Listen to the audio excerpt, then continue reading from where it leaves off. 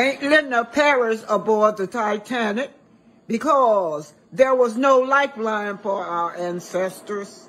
Again, hit that like button, share and subscribe, and don't forget our ancestors who died on the Titanic. Black Titanic. This is Melody Cherie talking about the M&M kids. They say they gonna be in partnership together in business. Y'all not talking to my kids. I asked them, I said, no. How is that gonna work when y'all? Wait a minute, we'll go back a little bit, y'all. This is so funny. I've been loving working with Posner. I'm not gonna lie. Posner is so bomb, man. Woman-owned business, and they have just been phenomenal with everything I've been doing with them. So, what I'm gonna do whenever they get back, they're gonna be labeling. So pretty. So pretty. They're gonna be labeling whenever they get back. So, but I'm excited. I'm super, super excited for them. And then y'all already know I'm doing something entertaining. So, listen, these babies deserve it. When I tell y'all, they literally have an entrepreneurial spirit already. Mariah has asked me because they came up with this plan that, what they say, Tank is going to be a builder, they said, and so he's going to have his own, one of his things, because he got many things he said he's going to do. One of them, he's going to have his own home building company. Mariah is going to be the agent who's selling the selling the houses. And I'm like, okay. So they got this whole plan. And I ain't going to lie, y'all know I talked to my kids. I asked them, I said, now, how is that going to work when y'all don't get along half the time? I said, what makes y'all feel like y'all want to do that together? And half the time, y'all don't even get along. Y'all be fussing and arguing and debating about everything. Yeah, we know, Mom, but we're gonna do good when we're grown. We're gonna do okay. I'm like, all right, well, just know y'all gonna go in business together. Y'all gonna have to get along. So they got their whole game plan, honey, of what they gonna do. And I'm like, okay, but y'all wanna know y'all gotta get along now. You can do it. I told them you can do it. It sounds amazing for that to be one of y'all streams of income, because y'all know I'm gonna teach them about multiple streams of income. But y'all gonna have to get along to do it together now. I can see them now. Oh, they're gonna be running to me. I'm probably about 50. Close to it. They're gonna be running to me. Mom, Mariah, oh, child, Tank. Oh, why can't we just do it this way? Why can't it be for sale for this much? I don't understand. Oh, I can hear the, oh, if they gonna be anything like me, I can hear them kids now. Child. But I know me too. I'll be like, look now, y'all better go on over there and go on and sit down. Now, y'all ain't about to stress me out because y'all know I don't play about my piece.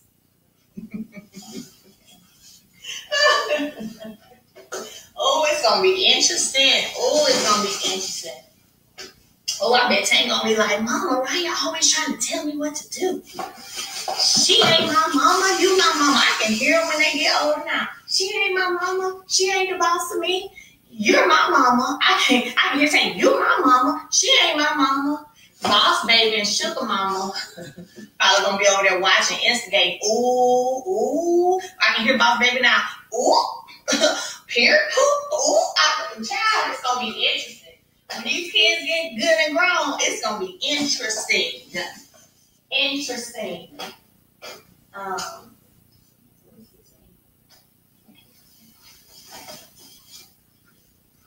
Interesting. You're like, I can hear him now. Mama, Mariah thinks she my mama. You my mama. Mariah, you ain't my mama. They gonna write it. I'm the oldest. I'm the oldest, right, Mom? So he has to listen to me, right? Oh, child. Oh, child. So another amazing thing is, as a home builder, me continuing, because y'all know I renewed my home builder's license. Like when I want to, when I get to the point, I can literally just pass over that home builder's license to my babies. That's the amazing thing. Like I can literally just pass it over to them. So that's what people do. people have, people they come in contact with, and they're no longer wanting to be in the business or build homes or do commercial work, and they'll pass over their contractor's license to somebody else. So, honey, when I say the setup over here is real, the setup is real. The setup is real. Oh, the setup is real, honey. Yeah, these are the purple heart ones. They're so pretty. And they smell good, too. I ain't even gonna lie. Y'all know I'm kind of picky. But yeah, look at these purple ones. They're so pretty. Aren't those pretty? I love Cosner so much. Look. They are so amazing. I love working with them. I love working with them. So, this again, if y'all just came on here, they're little labels. They're so bright and pretty. But anyway, yeah, child, they not gonna be stressing me as I get older. They sure ain't. No. I just made me think about Sugar Mom, because Sugar Mom used to copy me all the time and be like, no. That's right. Shuffle ain't gonna mess with me. Oh, no. That's what my kids. Who was that recently said Malia told them she just wanted some peace? There you have it. Melody talking about generational wealth with the children. She just wanted some peace. Who was that child? You know, my kids know they be listening. Let me tell you, children be listening, okay? So you guys go ahead and hit that like button, share, and subscribe. Listen, you guys, we can post the M&M kids, but not Melody. So so let's keep the M&M kids lifted up, you guys. Yeah, let's keep our favorite nieces and nephew and grandma band. Keep them lifted up. He hasn't stopped anything. He hasn't blocked anything. So I was so glad. When Tay talked to her, she confirmed it that we can uplift the M&M kids ourselves. So I'm glad that message is out. But this is Miss Van interview with Kiss Magazine, KISH, about the M&M kids. I think this one is a trip to the zoo. She loves her grandkids. She always writing about the stories and the adventures she had with her grandkids. Stay tuned. Stay tuned for this little interview. Now, y'all go to Kiss Magazine, y'all, and read up on that interview. It was too much for me to put up here, but y'all go to that magazine and read up on it. And Miss Van, can you give me an interview? Give Black Titana an interview, Miss Van. Hit me up. To the zoo with the children, but Kiss Magazine, KISH, exclusive interview with Vanessa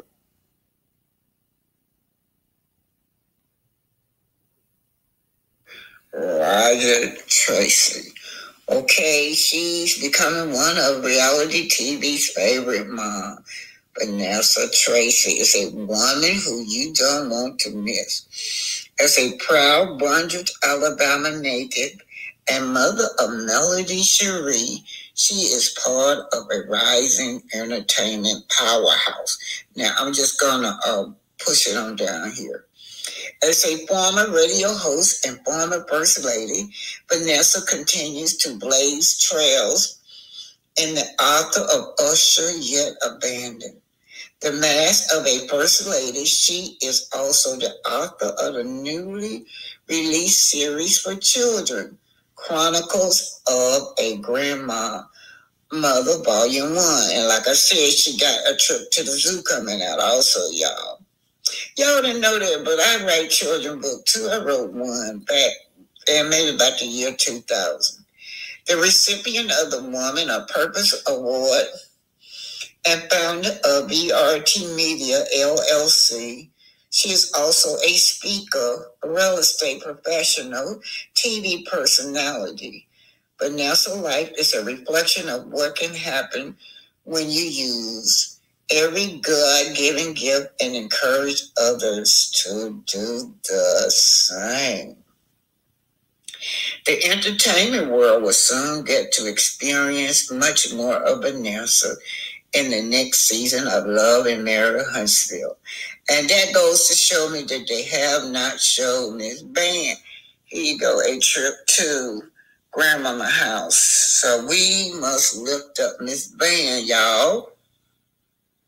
Always on a contribution path to elevate with God, family, business, and philanthropy.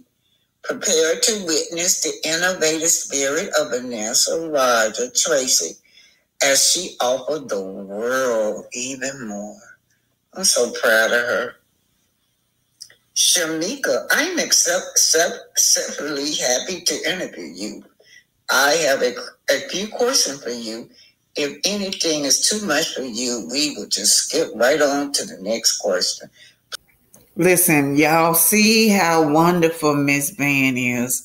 How much of a role model she is. She's a role model for all mothers. She's a role model as a grandmother. Yet, they will block her from being on a TV show that her daughter created. I want all of you to help me mute other moms that come on this show. Blackout. When we know that they're going to be on this show, all these mothers, these ghetto hood rats mothers going to be on Love and Marriage Huntsville. Help me to black out. We want to send Carlos Kings a message on a message. We would not be watching these mothers anymore. And we're going to mute them and let it be the lowest rating ever. Because if Miss Van is blocked off that show, then these other mothers should not be on this show. These ghetto hood rat mothers. Also, I'm going to tell y'all something. I thought the Scots was bad watching them because they always just have fake storyline. But Carlos have hired Stormy and her mother, her auntie, and all of them. It's just too ghetto, you guys. It's full of violence. It's full of ignorancy. It's full of negligence. It's full of deceit. Any and every stereotype that's out there about the Black family, Stormy and her mother represent. So I will hope that you guys join me into muting these moms, muting the blackout on these moms because Miss Van been blacked out from the network. Someone that's an what y'all call entrepreneur, someone that's have great morals and character. And even that, her daughter created the show. How are you going to take her? She should be the main character along with her daughter. But yet we have to watch all these ghetto hood rat, these bed bugs on this show. Help me. Join me into blacking out when these mothers come on. And I'm talking to all you bloggers also. I know some of you probably won't do it, but that's how we get to send a message like we did with Miss Wanda. We have to do the same thing that we did to Miss Wanda. We have to do it to these mothers also. Thank you. This is Black Titanic. Hit that like button, share, and subscribe. Yo, Facebook, I guess they kicked us off. I guess the message was getting a little too deep. So I'm going to repeat it again. I want you guys to understand one simple fact. I got emailed today, or it was a DM, and a young lady was telling me how she feels as if that since she has held this man down, she has been with him through his lowest of lows, and she's proven that no matter how he treats her, no matter if he cheats, no matter if he's upset, she's going to stay there to hold him down. And she asked me this simple question, and I want everyone to understand it. What she asked me, she was like, Ace, isn't this person going to reward me later on for the fact that I'm holding them down right now? And the thing is, I know a lot of you watching right now, you're going to act like you have never been there in your life before. But let's be honest. Sometimes love will make you do some things that's outside your character, like mess with your rationale to the point where you think enduring pain and discomfort and toxicity is going to eventually get you what you want from a person. That as long as you continue to pour into that person over and over and over, and you don't worry about being poured into, eventually that person is going to reward you with a ring, reward you with matrimony, reward you with them kids and that white picket fence. You keep thinking that in your head because you're in love.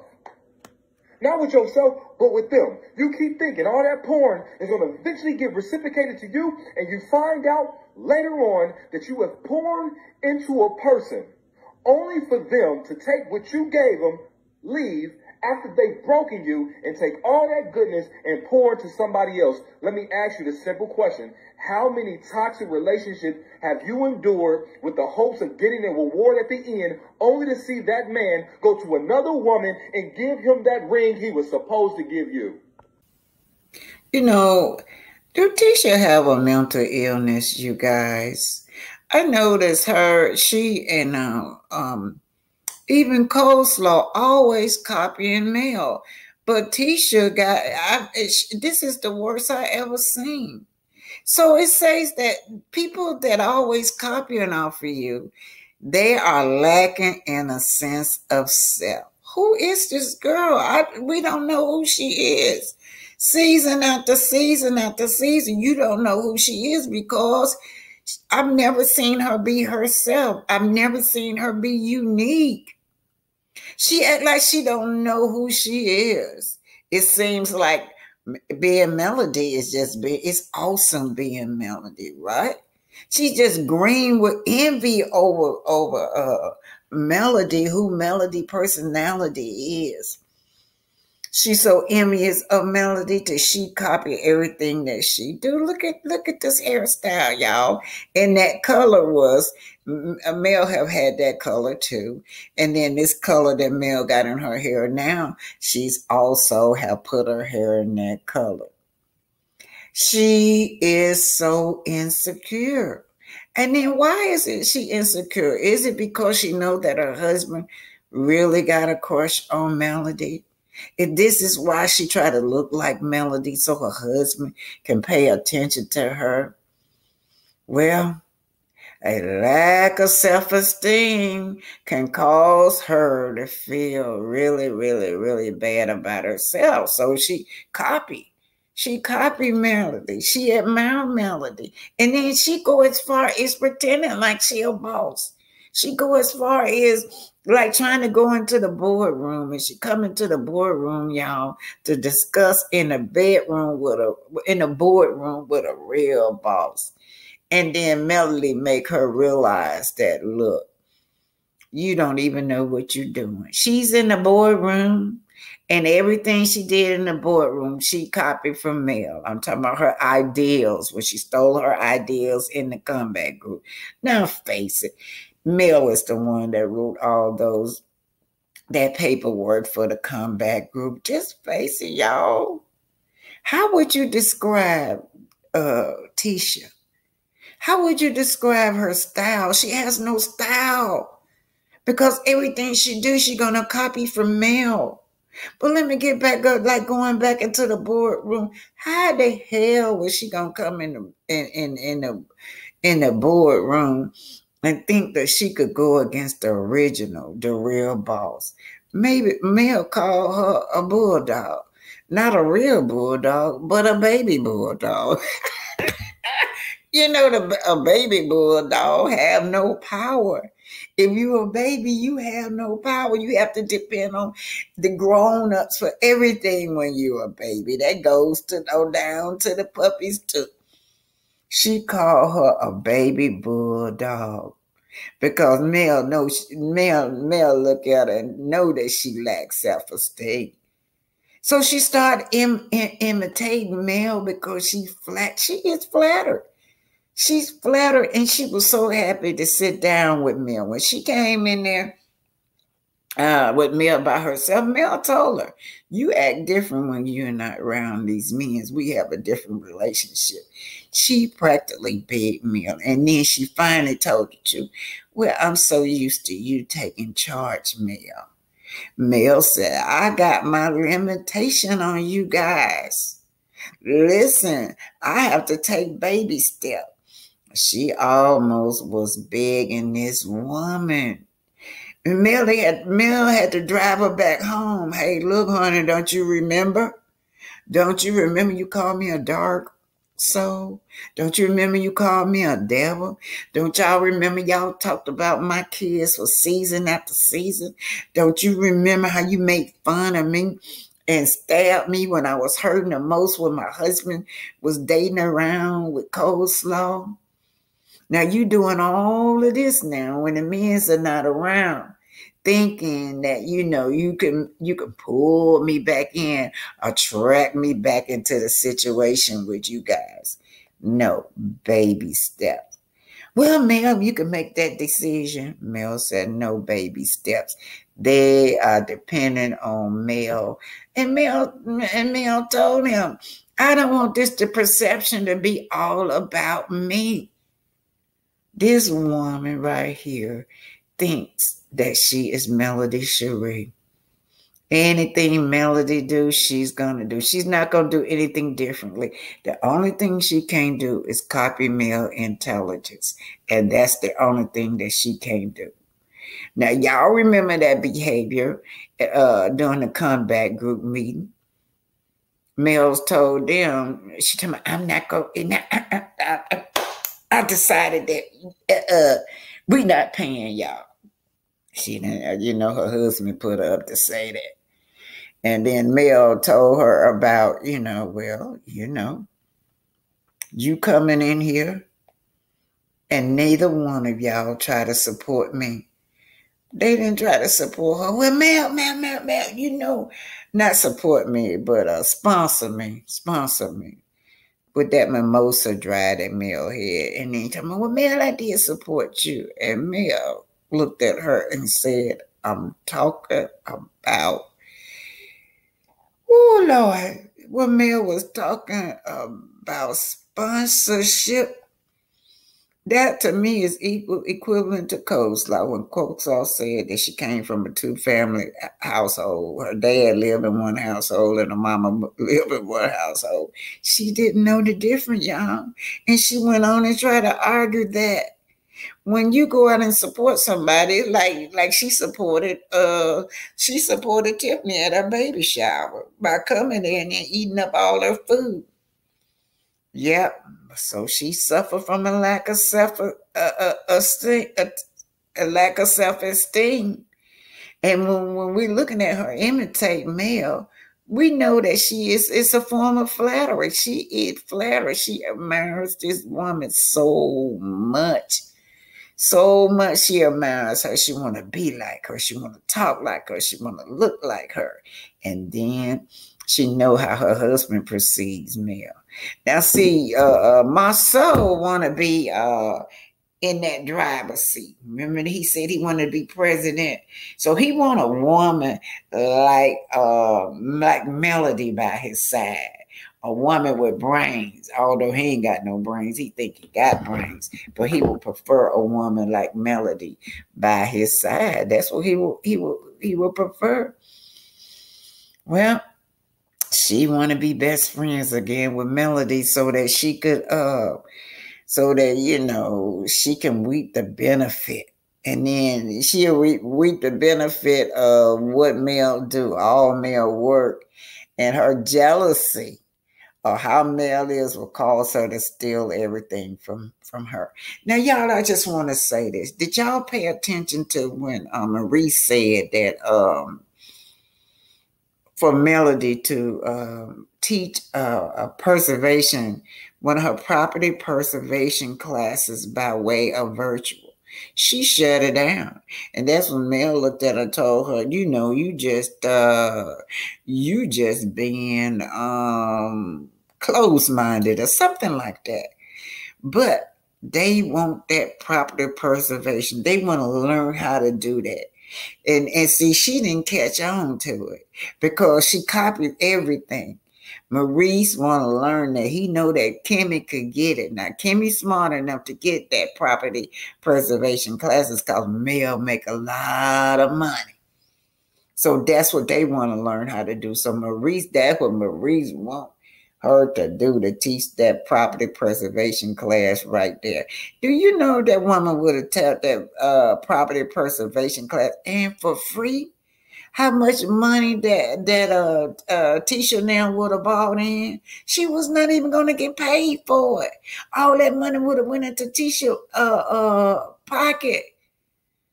But neither one of them have no identity of their own. So they steal yours. Neither one of these two. On down to the hairstyle. They steal your identity. They steal your business. They steal everything from you. They're not smart enough to see right through. They're not smart enough to do what Melody do. So they try to steal it. Their behavior is repulsive, you guys. They are, and you know, and I'm gonna tell y'all something. I am just not that cold-hearted. I do not want to see this couple win, and they have children. Because they have children, you guys, but they don't seem to understand that they cannot con their way through life.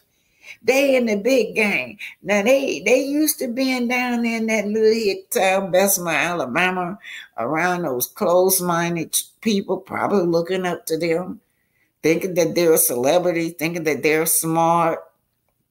But they in another world now. You cannot con your way. Maybe you con your way when you go out shoplifting or something like that. You think you are all that when you get away from shoplifting. Or you probably be boosting and bragging about yourself every time you get away with stealing, allegedly. So now you come into the boardroom and try to steal. Try to steal people's ideas from the boardroom and then take it as if it's yours. Because they took their sponsorship very far.